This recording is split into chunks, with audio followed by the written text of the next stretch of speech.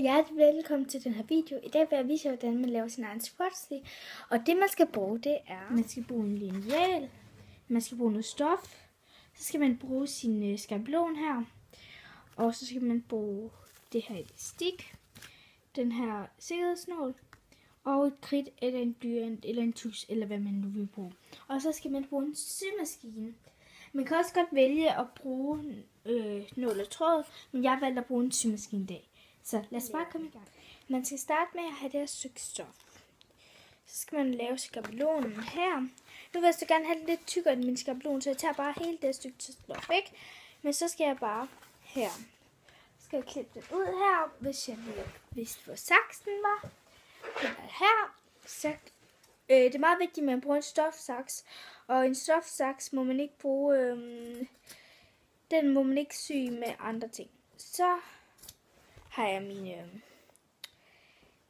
min længde og min bredde, så skal man klappe den over. Altså, jeg valgte ikke at bruge kridtet nu, men ellers skulle man have brugt kridtet til at tage den udenom.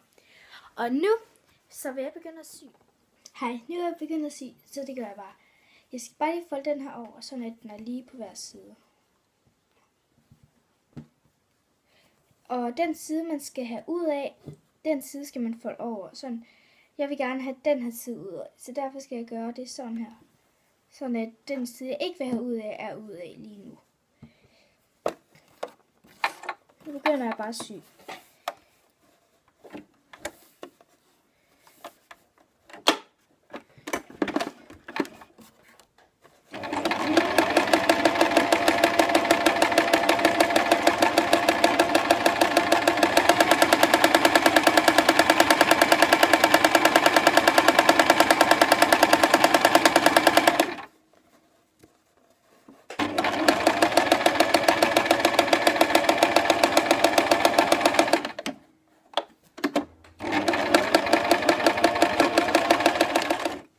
Og husk, hvis I ikke har en symaskine derhjemme, så kan man altid bare bruge lim eller sy den i hånden. Og hvis I bruger symaskinen, så husk lige at spænde forældre om noget. Nu har jeg syet min scrunchie her færdig, så derfor vil jeg gerne. Så derfor skal jeg nu tage min sikkerhedsnål. Så skal jeg måle den her op til cirka 23 cm. Det var der. Jeg skal lige have den saks, man gerne må bruge til at klippe i. Der var den. Nej, det gør jeg. Sådan der. Så gør jeg lige sådan her. Jeg skal lige åbne sikkerhedsnålen. Så skal jeg sætte sikkerhedsnålen her ind. Sådan at den kommer til at sidde sådan her. Og skal lukke sikkerhedsnålen. Og så skal jeg lige have fjernet alt det her knuller. Det kan man gøre med en saks. Eller det der på symaskinen. Det har jeg. Det er ret smart. Så vil jeg vende den her om.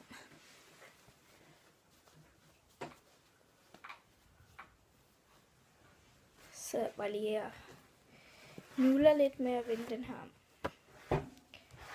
Ja, nu skal Marie her til at sy. Hun er lige i gang med at sy.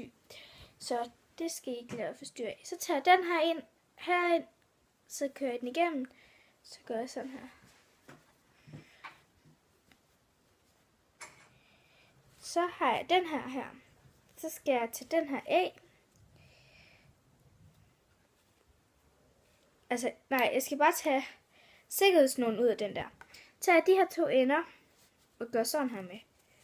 Det er meget vigtigt, at den sidder rigtig stramt, og at der er noget snor tilbage, så det ikke bliver sådan virkelig lille en. Så skal jeg sætte den rigtig stramt, så den ikke lige pludselig går op. Så skal jeg klippe den af igen.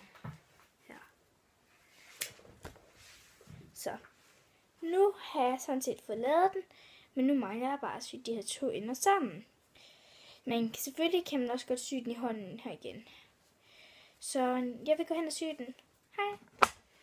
Ja, nu skal jeg så til at sy min scrunchie sammen.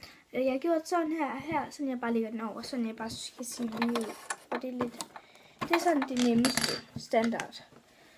Så det vil jeg bare gøre. Og man skal vide, at man har en symaskine, der holder sådan noget, ellers kan man ikke.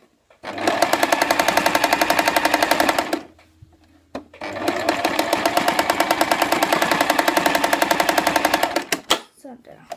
Så er den færdig.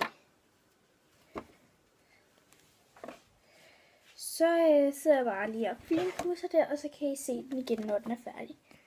Hej igen. Det her er mit færdige resultat af min squash. Jeg er rigtig glad for den, og nu kan I snart se de nye, der kommer her. Vi har lavet en hel masse. Hej. Ja, og det var de 4, vi nåede at få lavet i dag. Vi ses. Hej.